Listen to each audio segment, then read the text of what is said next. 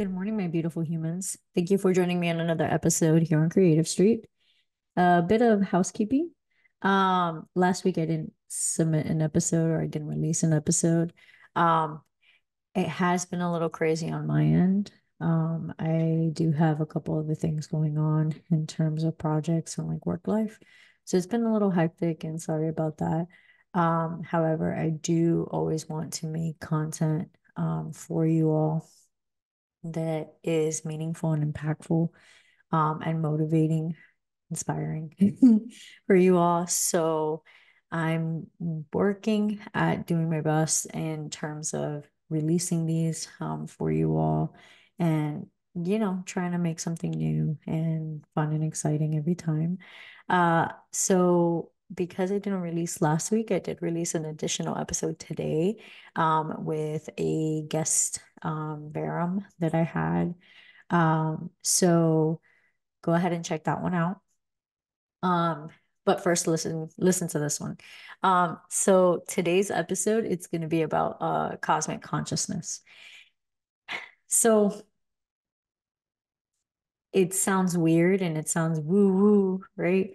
But I I do believe that there is this thing, this like network of information that is unseen to us, almost kind of like air and electricity, how it helps us function, and um, it all provides like some sort of information to us. And so, um, the idea behind cosmic consciousness and its relationship to creativity today, I thought it was important because sometimes we get wrapped up in, oh, I want to be the first. Um, and we, and when we find out that we're not the first to do something, or we're not innovative or we're not unique or whatever, it can kind of demoralize us. But personally, I don't think that should ever let like stop you. If you have a vision for something, the reason that vision is coming to you is because you accessed some sort of that information from the ether. Maybe it is something that needs to come out that then inspires somebody else and so on. And I mean, that's how inventions and innovations are done.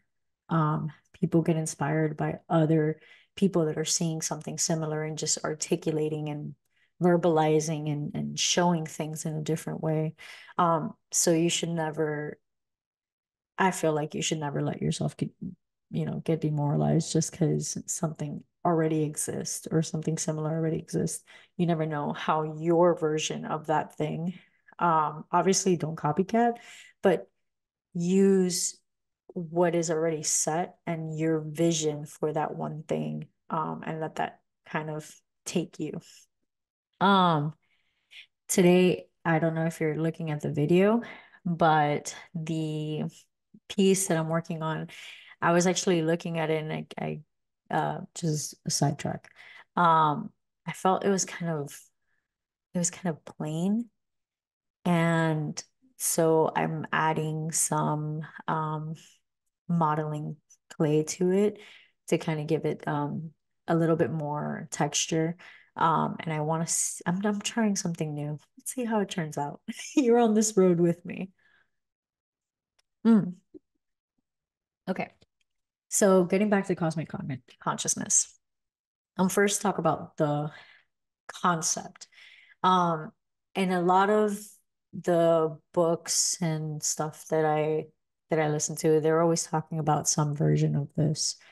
Um, some people call it the Akashic records. I refer to it as the ether. Um, and that some people call it the collective consciousness.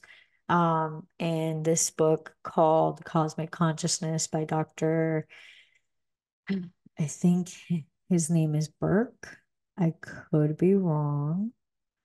Um, I'll put it in the show notes for you all to reference. But he mentions how in the East it's also called the Brahmic splendor. And so it's this concept that has been around through many religions and belief systems and people reference it. It's this So I'll just quote it directly from him. He says that it's this universal scheme, like the a universal scheme is woven into one piece and is permeable to consciousness and or especially to subconsciousness throughout and in every direction. Really what he's saying is just like it's vast amounts of information that already exists. And we sometimes can get, especially when you do a lot of like meditations and a lot of it's these moments where you're just like it clicks or something gets inspired or something. That information was already there and your schemas found a new way to kind of connect those pieces together. Um, and so it's just information from the universe. And it's funny because it's not like a hidden thing. Most or a good amount of like scientists and researchers and inventors throughout history have kind of acknowledged that sometimes that information doesn't even come from them. It just came to them. And so like Burke relates that to I keep saying Burke, but I don't know if that's really his last name. It's Bucke. So maybe it's Buck. Hold on. Actually, it's Buck. His name is Richard Buck. Anyways, um, like there is a lot of scientists and inventors, they always kind of relate to that idea that it just kind of dawned on them. Buck even says that like intuition and um those aha moments, right? Though, and it's fleeting. It's not something that you can go looking for because when you look for it, you won't access it. You're too concentrated and you won't allow that energy to come in and like give you that moment. Um, just like intuition is so hard to describe, right? Like, when you feel something, like it's a gut feeling, it's always so hard to describe to somebody why you're doing this, but something in your mind, something in your heart is telling you that's not the way to go, or maybe it is the way to go. And like I mentioned, like this, that type of feeling is always, or it's very often attributed to the ether, to these unseen forces. Um,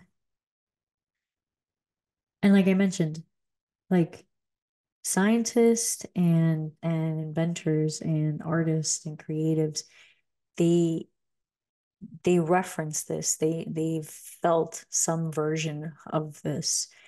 And um it's interesting. So I started doing some research, because I've always known, like I remember reading through The Origin of Species, and Charles Darwin has always been one of my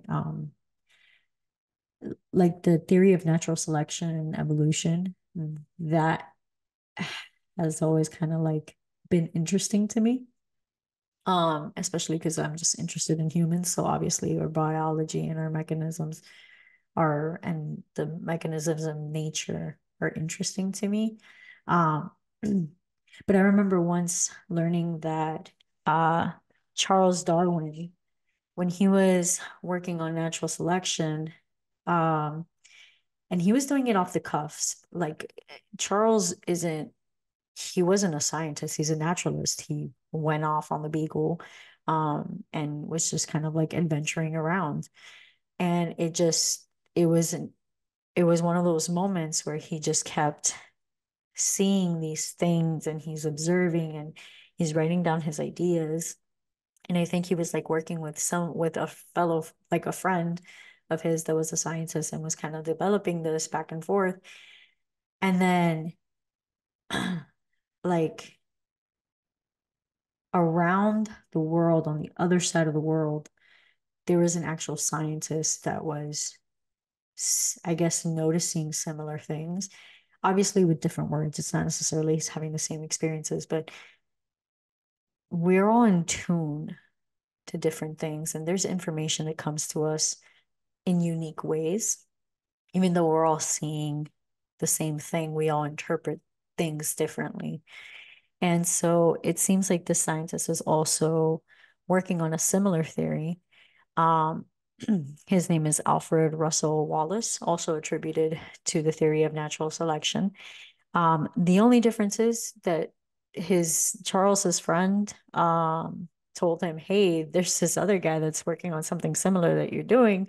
And Charles was like, "Oh crap." And he went out and he published his. So that's why he's kind of credited with the first idea of the information, like the initial idea. And then Wallace kind of felt gypped because he was like, "I've been working on this the whole time. What the hell? He jacked my idea." But it's just it's information that's out there in the ether. And so the individuals that are in tune, and like I mentioned, like you perceive things, everybody perceives unique things in different ways. You can start coming to the same conclusions. And it's not that Darwin like found that and was like, "Oh, I took his stuff." No, like he was working on it himself and he published it first. Um, Wallace still ended up publishing his, and they did some sort of back and forth collaboration. I don't think it was a collaboration, not from the publications I've seen. But anyways, point being that I thought to myself, how many times in history has this actually happened? Like that to me was insane. They were working on something and it's foundational, right? Because that's what then led through to a bunch of other scientific developments and conceptualizations and theories. Was this origins of species and this natural selection theory and how nature functions. Um, and so I wondered how many times in history has this happened? Let's just say I found a list that goes back to the 17th century of independent, and they, I guess, like people that have noticed this as well, they call it the multiples, um, where there's significant inventions or theorems or developments in our mind, in like our framework, our paradigms that were found independently, right? So like somebody working one side of the world or working on one project, not knowing that somebody else is doing something similar, and they both come to the similar conclusions. It's kind of like a way of the universe telling you you're on the right track. Because if not just one person found it, like multiple people are finding these things, that means that there's something going on there, and that's probably the way to go. Um, so I kind of listed a few other examples. So the natural selection one, that was in the 19th century, around like the 1800s, 1850s, by Wallace and Darwin. However, apparently calculus was another simultaneous discovery in the 17th century by Isaac Newton and Gottfried Leibniz. I don't know if I pronounced that right. I'm sure those mathematicians will be like, "You said it wrong." But anyways, whatever. You get it. But apparently calculus was one of those multiple inventions, like independent individuals discovered or found this theorem the same way. Obviously not the exact same way, but they discovered it at the same time. In the 20th century, in 1998, there was two groups of scientists working on independent projects. One was called the Supernova Cosmology Project. The other one was called the Heisey Supernova Search Team. And they both discovered through research on supernovas that the universe, not only is it expanding, but it's expanding at an accelerated rate, which was significant in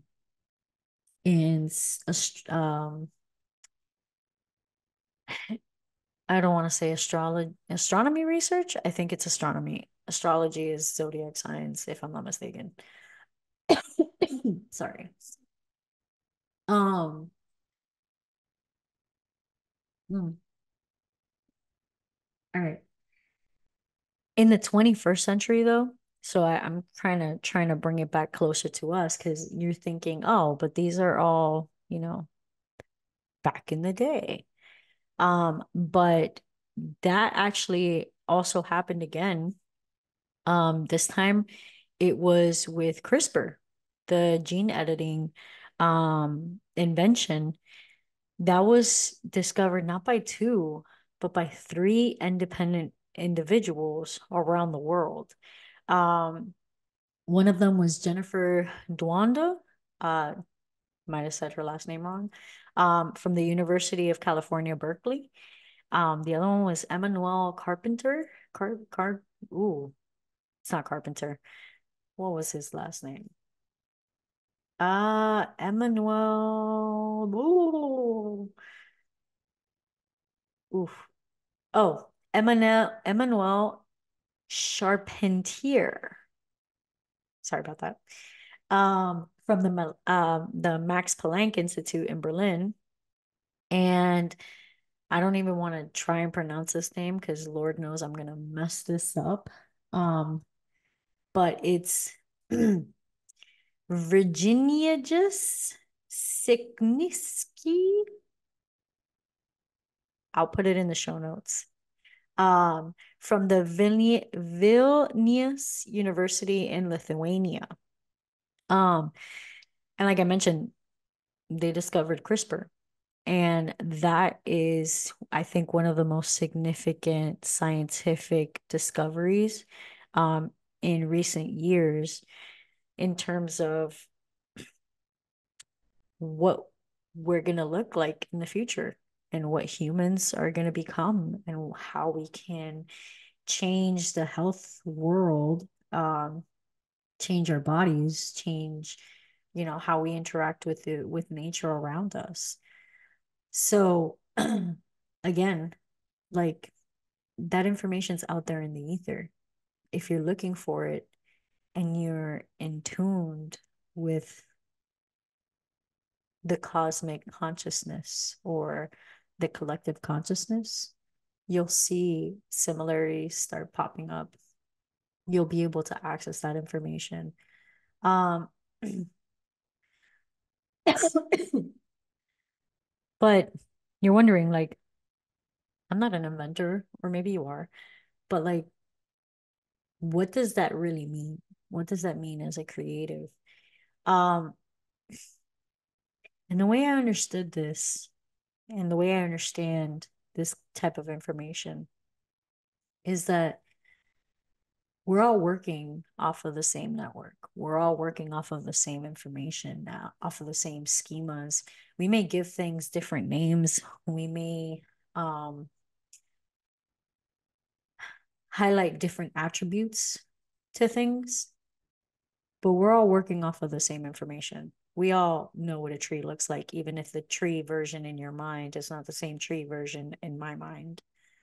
Um, and so I think in a deeper way, it means that all the possible information that we could ever want, all the information that we're looking for, all the everything is already out there in the universe. We just need to be the antenna for that information. We just need to receive that information.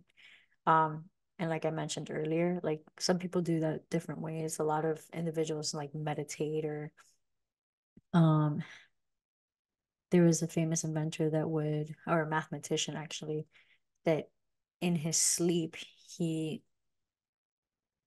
he was in love with numbers. And in his sleep, it was like the the equations and the theorems just came to him in his sleep. So again, like accessing that, it depends on you. It depends on how you want to access that, how you can access that. That's up to you, how you want to be that antenna. But the information exists. If you're open to it, it exists. If you're open to seeing possibilities and opportunities, it exists. There is always, even though it feels like everything has already been invented, it hasn't. There's so much more to go for. There's so much more we can find. There's so much more we can learn. I think that's one of the beautiful things about humans. We will never stop learning. We will never stop growing. We will never know the final thing because the universe, the world is so vast, and we ourselves are so complex that it's impossible to know everything within your lifetime. Um, so I'm a little jealous of vampires who get to live forever, but at the same time, I'm not. um, um, but okay. I think there's at least my brain went to like the kind of negative aspect of that, right? That because there is so much to know, um, and other people are discovering things, I guess, before you or at the same time as you. Um, I guess it kind of puts a damper on like doing things. It kind of deflates you, deflates your ego for sure. It humbles you 100%. And I feel like it kind of makes you, or at least for me, it kind of makes me feel like intimidated and more of like, what's the point? Somebody else is gonna find it. So what's the point of me trying? Like, can I just go lay down and watch Netflix or whatever? And I think I can resonate with the feeling. Like I understand. Obviously, I just told you, like that's literally my brain thought, or my brain vomit, whatever. But just because you're not the first doesn't mean that you don't have anything to offer. I think that's the opposite to that, or like the other side of that. You don't have to be the first to offer something. You don't have to be the first to make an impact or um reiterate something in a new context, in a new light. You never know what's going to click with somebody. For me, when I started hearing about this Akashic record, the cosmic consciousness, see how many names it has. The first time I heard it, I was like, no. And then I read it with the same in another book. This person said it in another way. Um, so I think I've quoted before The Alchemist by Paulo Coelho. The first time I heard this kind of conversation, this concept, was when he was describing the language of the world and the heart of the world. And um, it's a very Christian uh related type of conversation, um, very biblical. And that's not something I really resonate with. So when he was like talking about the language of the world and the heart of the world, I was like, all right, sure. As I've grown up and I read more and more books and I see my little documentaries, I mean, I learned from other individuals the same concept keeps coming up, just differently. And so with the different names, I've been able to, okay, I see, I get the gist. I have the idea. I can call it whatever I want, but I understand the foundation of the concept. And I don't have to call it the heart of the world or the language of the world. I can call it cosmic consciousness. I can call it collective consciousness. I can call it the ether. And with that, I've been able to connect it with different things, and it opens up my um the ability to receive certain type of information. Um, when it kind of relates to that, I'm more open to it instead of shutting down the idea immediately. So, as a creative, as a person that is putting things out into the world, into the universe for other humans to take in and to understand, you never know how your interpretation of something, even if it's something you didn't discover or something that you're just reiterating or something that you did discover at the same time as somebody else, you don't know how your version is going to impact somebody. You don't know how that impact on that person is going to impact somebody else, and et cetera, and et cetera. And that's how I feel like that's how we move our species forward. That's how we, as a species, continue our development and our advancement. Um, so you're not the first, and it's okay that you're not the first. You don't have to be. I mean, I honestly, that should feel like a weight off your shoulders. Like, do you know how much pressure it is on yourself to always have to be the first? Or how much pressure it is for you to be the very best in your field? That's a lot of pressure. That's unnecessary pressure. Aside from the fact that you're not alone, because I promise you, there is at least one other person out of the 9 billion of us that exist that has similar ideas and thoughts as you do, because we're all working off of the same information, off of the same concepts. So, like, I, it opens, it opens a door for collaboration, and it opens a door for you to give yourself grace and humble yourself and still do what you love to do, because you love to do it and you have a voice and you have a way of saying it and doing it, because why not? Right? Like, what do you have to lose? Um, just because you're not the first doesn't mean you're not, your artwork, your creation is not any less significant. Um, I found this really pretty quote during my research by Thomas Edison. Obviously invented the light bulb and a bunch of other things throughout his life. And again, I think that's another simultaneous invention, if I'm not mistaken. Um, he says, I never had an idea in my life. My so-called inventions already existed in the environment. I took them out. I've created nothing. Nobody does. There is no such thing as an idea being brain born. Everything comes from the outside. And with that, I close out this conversation. I feel like trying to add to it is just beating a dead horse. So that's all I got to say about cosmic consciousness and creativity. Um, if you're interested in learning more though, please check out the books that I put in the show notes. Very interesting stuff. It may click for you, it may not, but all I'm saying is be open to possibilities, be open to opportunities, be open to life. You never know what's coming your way or what you will see that to you it might be duh, to others it might not be.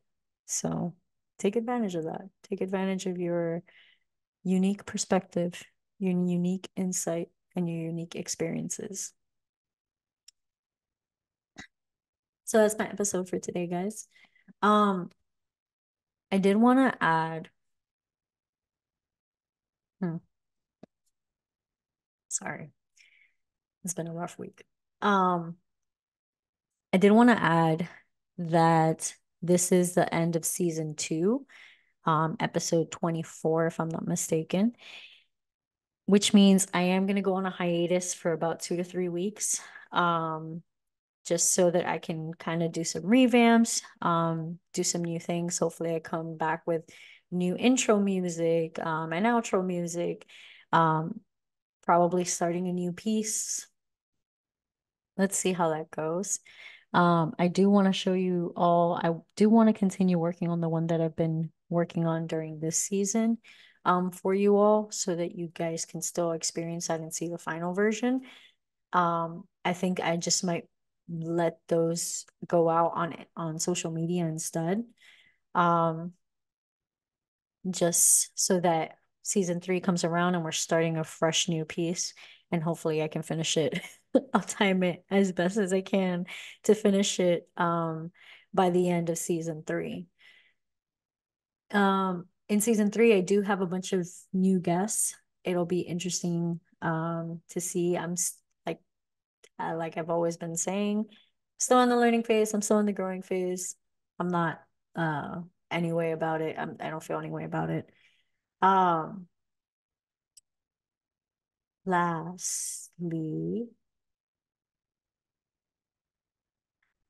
if there's if there's something that you're interested in seeing new or seeing different for this upcoming season, shoot me a message on social media.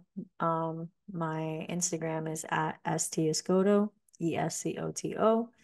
Um, I'm also doing TikTok videos now, not often, but I do them. You could also find me on TikTok at escotoartstudio.com. Not.com. Oof. That's my website. The website is escotoartstudio.com. Um, and yeah, and just be on the lookout for that. Reach out to me. I'm still available. Um, just you won't see another episode for another 2 or 3 weeks. Okay. Thank you all again for listening. Thank you for joining me on season two. It's been 24 awesome episodes. Uh, this has been a great experience to just have. And I appreciate you all for, following me on this ride. So, with that being said, I hope you have a great rest of your day. Um, Stay creative and remember, be your unique self. There's no one out there in this world that is just like you. Bye, guys.